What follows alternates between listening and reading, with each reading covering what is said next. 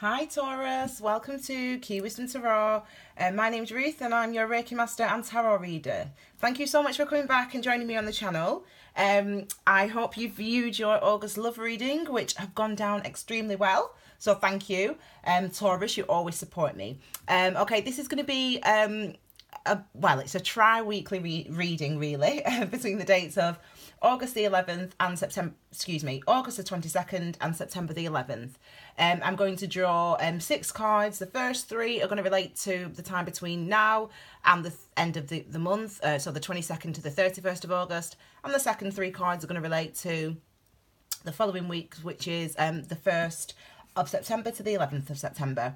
I will pull as many cards as necessary. Obviously, I've already shuffled the cards and I've already meditated before I started doing this today, and the cards are ready to go. Okay, Taurus. So the first card your first card is the 8 of Cups. This is not the second card.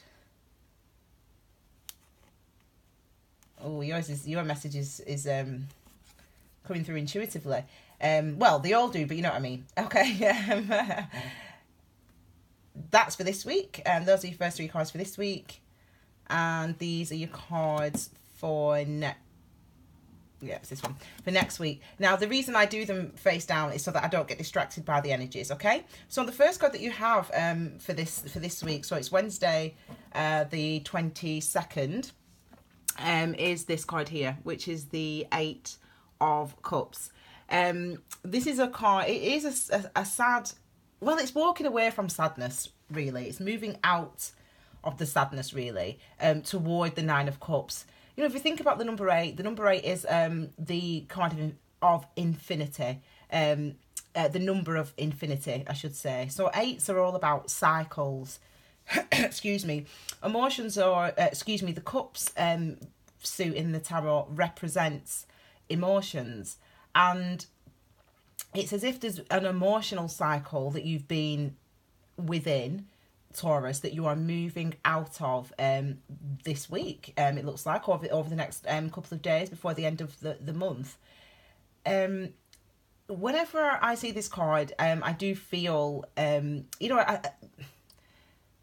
similar energy in a way to the 5 of Cups, in that, there's a huge amount of sadness that was around due to potentially a relationship, or it could have been a romantic relationship, or it could have been to do with work. A lot of excuse me. So it could be anything like that. But it was actually a very difficult time you have been going through. But the good news is you're moving out of that energy. Excellent. And going toward this energy of the 3 of Swords. Now, the 3 of Swords is a card of, you've already made investment, you've already put work and time and energy and effort into something that you're passionate about, that is something that's creative, or something that's a true reflection of you. It could be to do with your work, it could be to do with a relationship that you're passionate about, a person that you're passionate about. But when you have the 3 of Swords, it's as if the investment that you've made, the time, the energy that you've put in toward building something, it's as if we can now, with the 3 of Wands, anticipate something new coming in. Now, actually, it's funnily enough, I actually experienced this energy last week, and I was feeling, this is a really strange energy. I'm enjoying it. I just felt like something was going to happen, like something was going to come through that day. And sure enough, I got something in the mail that I had been expecting, and I was very happy about it. And it's related to all those things I just said, something that I'm passionate about, obviously my business, this business that I do. So I really felt that anticipation. So I really feel like with the 3 of Wands, it is about being able to feel that things are about to shift, being able to feel that things are about to change, being able to feel that something's going to come through, something's going to happen, maybe something that you've wanted for a long time. Excuse me. If it's walking away from one relationship, it might be that some of you are wanting to start new cycles in love, wanting to start new wanting to start new business ventures. ones that are more passionate, ones that you are more drawn to, wanting to fix relationships as well. Okay, and yeah, I mean the next card that we get out is the Knight of Pentacles. This is your card, Taurus. I mean, yeah, it's related to the earth signs. That means Virgo and Capricorn as well, but it is really a representation of you. You know, you're the sign, the worker sign that digs your heels in. Like all earth signs, they work hard, they focus, but you're that worker sign that digs your heels in, sometimes to the exclusion of all else, or other areas may suffer. But that's only because your focus is about building something that will stand the test of time. So if it is to do with work, for example, it might be that you are very diligently working away at, because it's obviously work, Pentacles, excuse me, very diligently working away at improving something, or honing the procedures or the structures within your work, within your business. For others, it is, you know, I always link, obviously it's earth energy.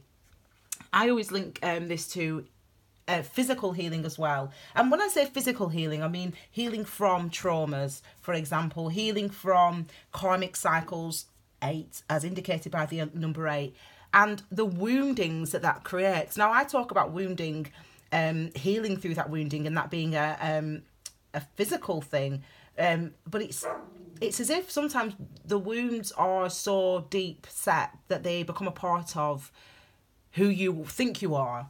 And, you know, with this Knight of Pentacles, it's that no stone left unturned. It's that absolute focus and dedication to overcoming and healing the things that, the foundations in your life, or the structures in your life, or the emotional relationships in your life that have caused you pain, that have caused you to feel hurt. Okay, so it's really great to see that there is movement here. There's movement with all these cards. There's movement with obviously the number 8, end of a cycle, moving toward your wish fulfillment, into the 9 of Cups, moving toward understanding of what it is within your heart that you want with the 8. You know, the 3 of Cups, 3 of Wands is this idea of anticipation, waiting for things to come in. And then the having already put in effort. And then the Knight of Pentacles, as I said, it's that diligence, it's that focus on healing, it's that focus on improvement, it's that focus on building something solid. Okay, so moving excellent. So moving into September then, for the 1st of September, we've got the World card, and it's so nice to see this card. You know, when we have the World card here, this is a card saying you are beginning a new cycle. You are walking in September to a brand new cycle. So out of this energy completely, the sadness, the regrets, the emotional baggage. And I say emotional baggage because really that's the shorthand of the 5 of Cups. And I mentioned how there's a similar energy with the 8 of Cups, but it's as if you're moving out of it. You're moving out of that thing. So getting rid of that emotional baggage, you know, realizing that because of the work that you've been doing, because of the healing you've been going through, because of the focus and the dedication you've put on to being able to build something solid, whether it's a relationship, whether it's work that you want, you apply it, the work that you've been doing, it pays off. Because we get a brand new start, we get a brand new world here, we get a brand new cycle, the start of a brand new cycle in September. So let's look potentially, excuse me, you know, what could not cause that, but what that might be about. So the next card we have out, oh, excuse me. I had a bit of a coughing fit before I came on screen. We've got the Knight of Swords. Now, this card has actually been out quite a few times, and do you know, I'm on Instagram and I follow a person, a tarot person on Instagram, and I can't remember what her name is now, so I can't really talk to you about what she said, but she did a post anyway the other day about the Knight, and I don't really generally like to read other people's interpretations, and I found it quite interesting actually. But anyway, I'm going to tell you, she talks about the Knight being a force, And I agree with that actually. I agree with the fact that the Knights are a force. They're an energy. They're masculine. They're action. They take action. Masculine as in action, not masculine as in male or female. It doesn't matter whether you're a male or female. This is a card of taking action, taking swift action, because it soars with our communication, the way we talk to people, with our thoughts as well. It could be that you gain that clarity, a huge amount. I feel like, though, what it is for you is that it's like the Knight of Swords is you embracing this energy. It's you embracing this new beginning. You're wanting to really go forward, go towards something. Remember, you've walked away from the sadness, so you're walking into something new. This is about, you have that confidence. And sometimes, sometimes this is like you are right, but you're also wrong. You're right. It might talk about arguments or crosswords, but people have got the right to feel the way they feel and think the way they think. But in this instance, I don't get that. I get that this as an energy of speed, as an energy of you being focused and committed to moving forward now. You're speeding up from the Knight of Pentacles, which is the slowest moving energy, to the Knight of Swords, which is one of the fastest moving, obviously, along with the fire, the Wands, Knight of Wands. And the next card is this card here, Temperance. Now, I don't know if I've mentioned this to you. I've loved this energy. This energy has been really around for us all this year, since the beginning of the year. It's a real... it's about listening to your intuition, knowing when to act. And it's about, once we have taken that action, once we have taken that movement forward, it's about assessing, okay, how do I feel now? Now that I've taken this action forward, now that I've spoken my truth, now that I've gone toward the situation in this new world that I want, how does that now feel? Ask yourself these questions and sit with it. And then you then gain more clarity, and then understand what the next step is to take.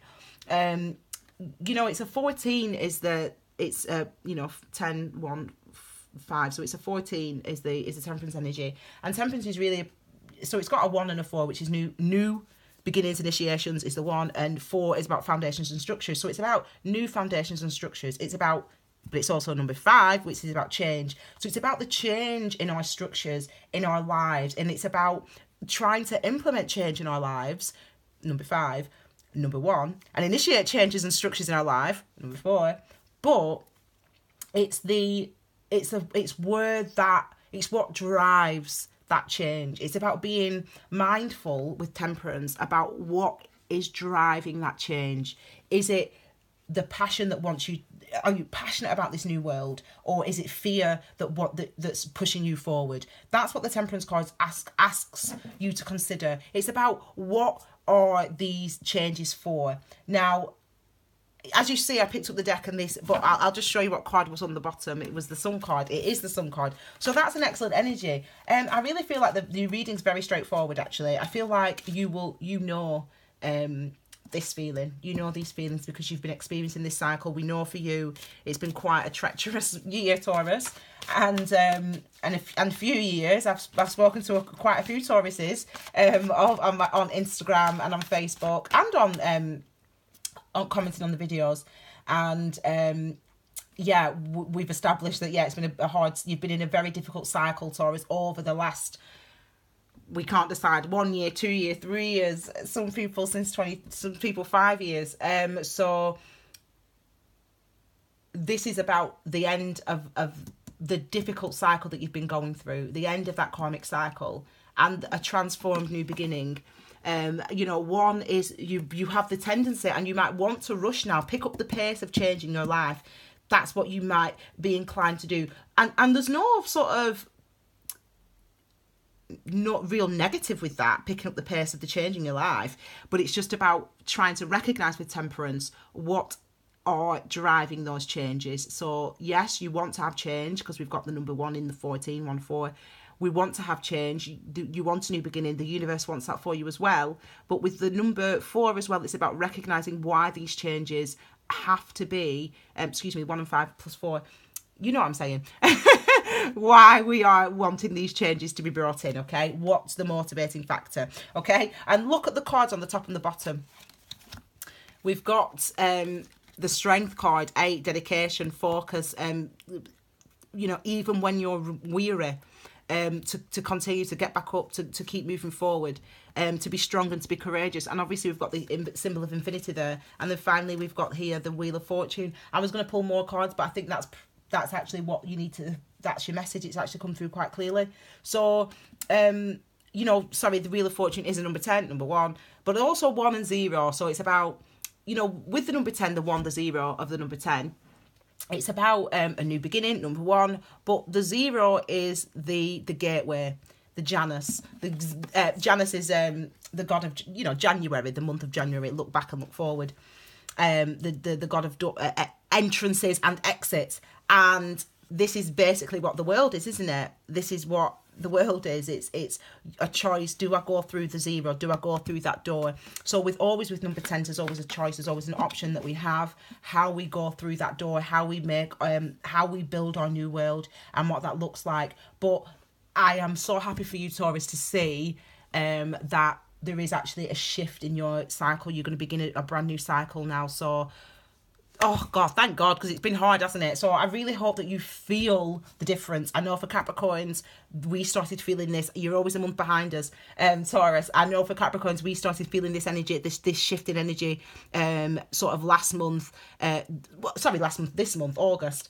We started feeling that shift in energy. So hopefully you guys going into, as I said, September, you'll start to feel that shift in energy as well, and you'll start to feel like you're moving on in cycles. So go for it, Taurus, and be happy, okay? I hope you liked that video. Remember, your August love readings are still available on my channel, and I'll be back here next week around, because I'm very busy with my personal readings, but I'll be back next week with your September love readings, you know, the ones based on Tree of Life, which, as I said, have gone down really, really well. And it's going to be Wednesday when you see these videos. If you would like a personal reading, I'm more than happy to do it for you. My email address is keywisdomtarot@gmail.com. So get in touch if you would like a personal reading from me. And yeah, get your bookings in as well, because I've already started taking bookings for next week, and I only do so many in a week. But anyway, if you need a booking, you'll be able to get one, no problem. Okay, my loves, thank you so much, Taurus, for being here. It's been fabulous. It's been emotional as usual. This is a good reading for you, really good reading. Oh, let me just take your little thumbnail. Do you know what? I need to do this. Oh, shall we have, oh, look at this. We'll have this, shall we? I'm talking to you like you're still listening. There's no one on. If anyone is actually listening right now, I'll be extremely surprised. But this is how I take the thumbnails for your, oh, let's have a 3 there as well for your Facebook video and YouTube videos. Anyway, okay, I'm going. Thank you very much, Taurus. Take it easy, my loves. Bye.